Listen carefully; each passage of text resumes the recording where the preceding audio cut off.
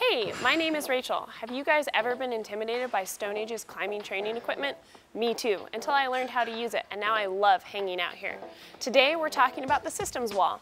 It's a great tool that trains 4 things: symmetry, grip strength on hard holds, awkward body positions, and it helps shore up weaknesses. It's a lot like weight training. It has sets, reps, and repeat sessions every week, allows you to see progress.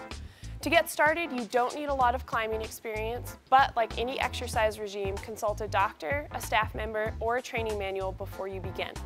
You also only need climbing shoes and a chalk bag to use this wall, but make sure you're thoroughly warmed up before you get started.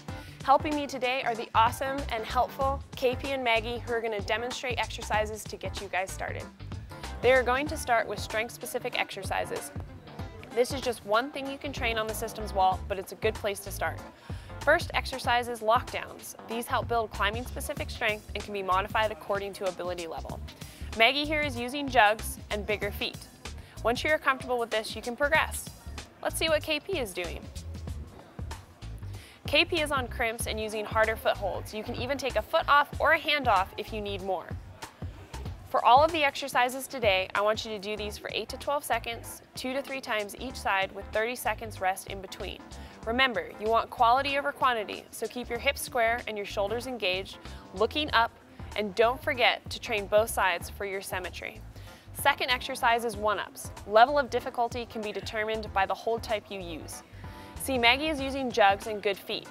At first, she can stay square, working on strength and core tension. Make sure your chest is up and you're looking to where your next hold is, while all the while keeping your shoulders engaged. KP has started doing 2-ups on harder holds and harder feet for a bigger challenge. Like I said, go ahead and try this square at first, then try rotated hips and notice it's less pure strength and trains footwork and technique instead. Remember to switch sides. To advance this further, increase reach and make sure to use proper form. Keep your body engaged. You always want quality over quantity. Now, for our final exercise, start linking the moves together to practice footwork and body position in motion. Reversal of this is key for strength training and maintaining symmetry. Lastly, take all you've learned and try replicating the crux moves from your project. You got this. For more training videos, check out our YouTube channel, Stone Age Climbing Gym, or our website, climbstoneage.com.